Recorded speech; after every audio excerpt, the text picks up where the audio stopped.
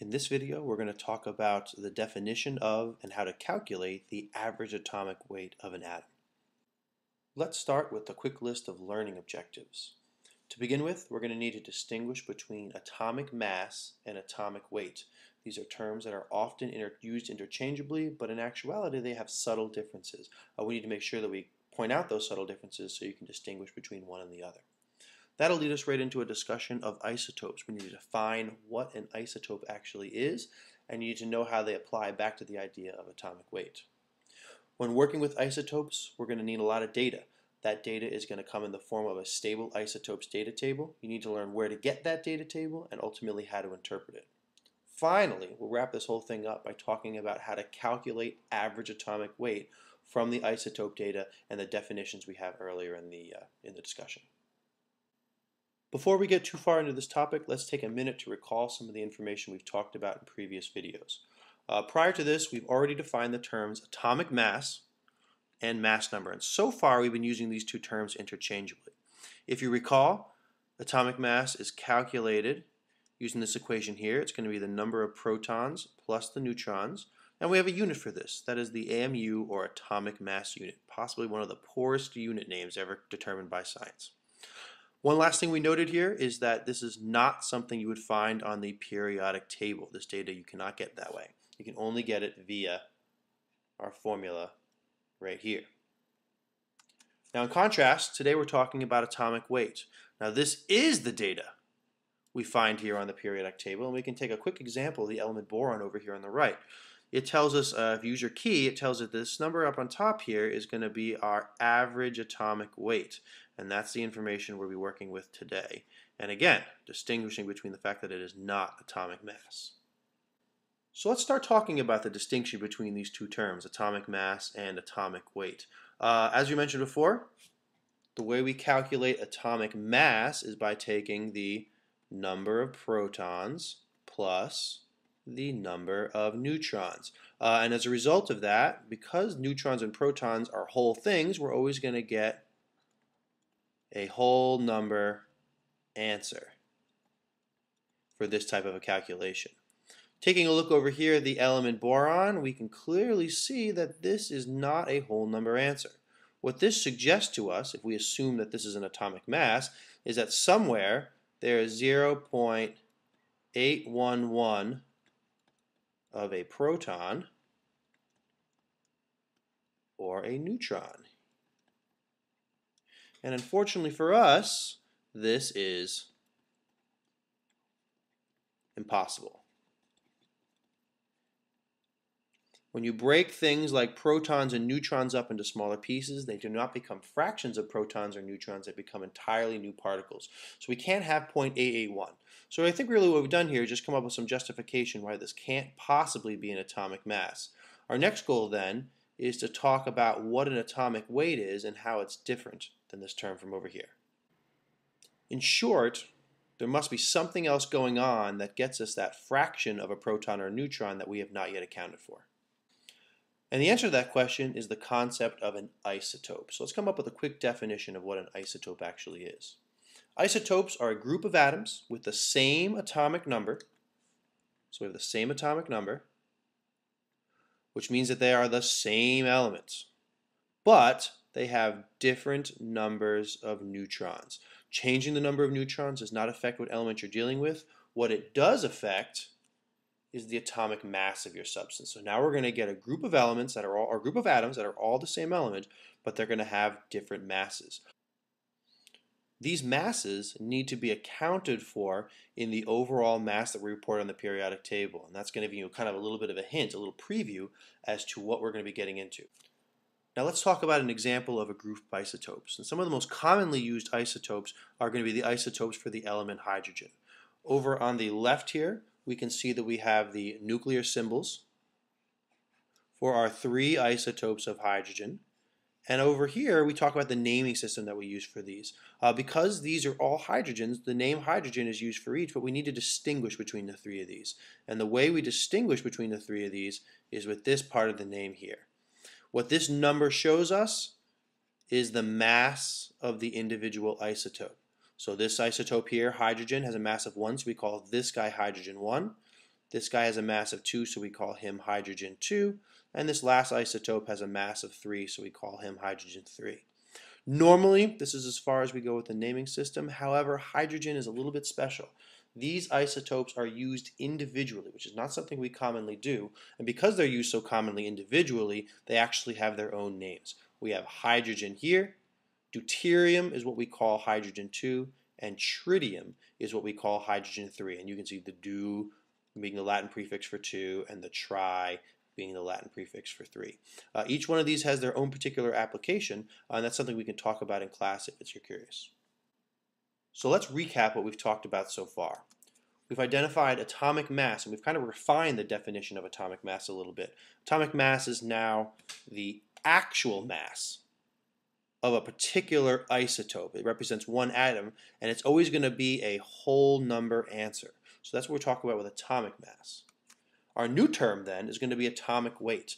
Since we have multiple isotopes we're going to deal with, atomic weight actually represents an average mass of all those individual isotopes. And this value is very important for us because we want this average mass to represent real substances. And those real substances contain a natural blend of all the stable isotopes that exist. So we want our mass to represent all of those isotopes simultaneously. Hence, we're going to use an average. So good news, right? We all know how to calculate an average. We're going to use the simple equation A plus B plus C, etc., etc., etc., divided by however many terms it is that we have. If you think back to our discussion before with the isotopes for hydrogen, there were 3 of them. They had a mass of 1, 2, and 3 respectively. And average means we're going to divide it by the number of things, so we'll divide this by 3. And when you're done, you're going to get an average atomic mass of 2 atomic mass units. Easy peasy, lemon squeezy. To check your work, the periodic table should show us the average atomic masses of all the individual elements. Let's check the average atomic mass of the element hydrogen. Now, unfortunately, we have an average atomic mass over here of 1.00794 and an average atomic mass over here of 2 atomic mass units. And these guys are not the same thing. They might seem like they're relatively close, but in actuality, when you're talking about numbers 1 and 2, being off by a whole digit is a pretty big deal. So again, we're kind of faced with another situation where something's going on here to calculate this average that we haven't accounted for over here. Now, just to be specific, this is a specific type of average known as a straight average. And a straight average, clearly we've now shown, is not the right way to approach this. So we have to look into this topic a little bit deeper to figure out what else is going on here. What we haven't considered in this process is the fact that not all isotopes occur at the same rate. We have more of one of them and less of the other. And we can keep track of that information with something known as percent abundance. And what percent abundance is the naturally occurring rate of each isotope represented as a percentage. Another way of saying that, this might be a little clearer to think down here, is how likely we are to find a particular isotope amongst a large group of atoms. So if we had 1,000,000 atoms of a particular type, how many of that million would be one particular isotope and how many of that million would be another? This all boils down to the concept of stability. Some isotopes are more stable than others, and as a result of being more stable, they occur more naturally. We get more of those. The less stable ones occur less frequently. So let's go back then to our data from hydrogen and see if we can fold this percent abundance information back into what we've talked about from before. Here again is our data for hydrogen, the 3 known isotopes, and again we can see, now we'll add in this idea of our percent abundances. It seems like most of the hydrogen out there is hydrogen 1, or just plain old hydrogen. 99.999%. This is by far the most abundant isotope. Deuterium is the next most abundant. It happens 0.001% of the time. And then tritium happens so infrequently, we can describe it simply as being trace. It's a number that's really too small for us to measure very, very accurately. So we start to see now that we got an average of 2, but in actuality, the real average on the periodic table represents 1. Well, that has something to do with the fact that most of the hydrogen out there has hydrogen mass 1, and as a result, our average got pulled towards the mass that occurred most abundant, and it got pulled away from the mass that was less common, as well as the tritium. So let's see if we can't quantify this a little bit and put some mathematics to this concept. So average atomic mass then is not what we would describe as a straight average, but rather it's something we would call a weighted average. It's weighted so that the impact of each isotope is affected by how common it naturally occurs. And we can go farther to say the more percent abundant that actual isotope is, the bigger the impact. So the heavier the impact it is going to have on the average. We saw that before with the hydrogen. The average got pulled towards the one weight because that was the most naturally occurring. Now, unfortunately for us, what this means is we're going to need a significant amount of data to do these kinds of problems. And that's not the kind of data I expect you to remember. It's simply the data I expect you guys to be able to look up. So to get that data, we're going to need a table, and the table of stable isotopes is the one that we're looking for. This data table provides us with two important pieces of information. First of all, it tells us what isotopes naturally occur. An element has a limited number of isotopes that occur naturally, and then other masses and other numbers of neutrons is something that's just not stable enough to exist. You can see over here on the table, some of these boxes are filled with information, and then many of them are left empty. The boxes with information represent isotopes that exist for a particular element. The boxes that are empty represent isotopes that don't exist. So we basically end up with a list of what isotopes are present for each element. This table also tells us the percent abundance of each isotope, and that's the information that's going to be located in each of the individual little boxes. So those boxes that are full have percent abundance data in them. Before we move on, this is a table you're definitely going to need to have on your own, and you're going to need to download this. You can find it on the bottom of the page that this video is posted on, or you can also find it in your download section. It might not be a bad idea right now to pause the video, find the download, either get it up on the screen or print it out so that you have this handy to look at. Here's a close-up view of that table. Hopefully you already have a copy of it. And here's how this whole thing works. On the left side, the vertical column, we can see we have the elements listed there. That letter Z is often used to represent atomic number, and that's exactly what you're going to see down that left column is the atomic number of each element. Across the table, you're going to see the numbers 1 through 13. It's going to continue on as the rest of the table goes. These are your atomic masses, or your mass numbers for each individual element. In the actual boxes themselves, these are the percent abundances. So we can clearly see for hydrogen, there are two known isotopes that are shown on this table, hydrogen 1 and hydrogen 2. We talked before about how that hydrogen 3 isotope does exist, but it's so uncommon we usually can't put a number to it. It seems like 100% of the isotopes are hydrogen 1 and 0.015% of them are hydrogen 2. I know what you're thinking. Those don't add up to 100, which is what percentages should do. But you got to keep in mind the size of these tiny little boxes. Rounding needs to occur so that numbers can fit in, and every so often you get a situation like this where a number gets rounded to 100. It's a little bit impractical, and as you'll find when we do the calculations later, our answers are going to be a little bit off from the answers that we'll actually expect from the periodic table, and this is one of the good explanations as to why.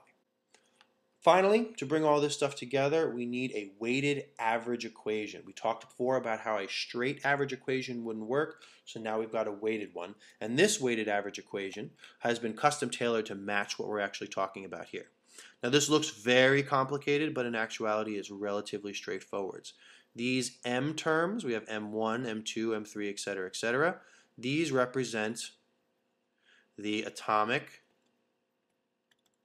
masses of your isotopes. So each isotope has its own atomic mass. Again, we can find that from our stable isotopes data from before.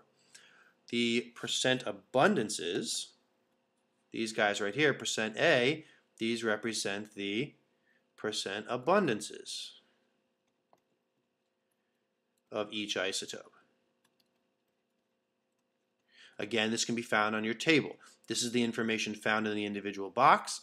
The atomic masses are the information found at the top of the actual column. Each one of those masses, percent abundances is recorded in. You'll notice too that there is a term for each isotope. So if your element has 2 isotopes, you're going to go over to here. If you have 3 isotopes, you're going to go over to here. And you're going to continue this process over and over and over again until you get to whatever that last isotope ends up being. Since every element has a different number of isotopes, we don't know how many that's going to be, so we use the number n here just to represent that there's going to be some number of isotopes eventually. Now, since we're using percentages instead of individual masses, instead of dividing by the total number, we're going to be dividing by the number 100. Your job really is going to be to take this and plug in the individual numbers from the data table. And we can talk about an example of that right now. Here again we have a zoomed in version of our table. This is going to provide us with the data that we're looking for. And we can see here we're going to be focusing on the element hydrogen. We're going to recalculate that average from before to see if we can't get a number closer to what was reported on the periodic table. If you remember the equation from the previous slide, it's always the mass times the percent abundance. And again, the mass is going to be on the top of the column and the percent abundance is going to be in the box for the element. And then we're going to have again the mass of the next isotope times its percent abundance here in the box. We're not going to include information for this isotope or any others because the empty box tells us that that isotope doesn't naturally occur. We're going to only focus on the ones that naturally occur. So let's see if we can't put this into the formula and get a number. So we'll start again with the mass of the first isotope, which we said was 1, and we're going to multiply that by the percent abundance from the box, which we said was 100. We're going to add that then to the next isotope. We said its mass was 2, and its percent abundance was 0.015. We'll take that entire thing. We're going to divide that by 100, and once you get to this information, it's time to take a swing with your calculator. When you plug all this information in, you're going to get an answer that is 1.0003 atomic mass units. We again can compare this back to our periodic table, and we see that the number again was 1.00794. This isn't perfect, so we're comparing these two guys here. Again, it's not perfect. These numbers are similar, but they're a little bit off. Explanation for that is two things. One we talked about before. Our percent abundances on our table are rounded. Not because of any good scientific reason, but simply to make sure that they squeeze into these tiny itty-bitty little boxes. So because those are rounded, we get numbers that are off a little bit. The second reason, which we're not going to have a lot of time to get into, is the fact that atomic mass is not actually the same thing as mass number. And we've been using those terms interchangeably. In our problems, we've actually been using mass number to calculate our averages, when in actuality we should be using atomic masses. And atomic masses are slightly different than the mass number. This is the distinction I don't think we need to make in this class, but I at least want to get it in your head that there is a subtle difference here, and one of the second reasons why these numbers don't match is simply because we're not using quite the right data. That's pretty much it. You can practice this process with any element on the periodic table. Simply choose an element from the list, do the equation, plug all the numbers in, and you can always check your work by comparing your answer back to the average atomic weight reported on the periodic table.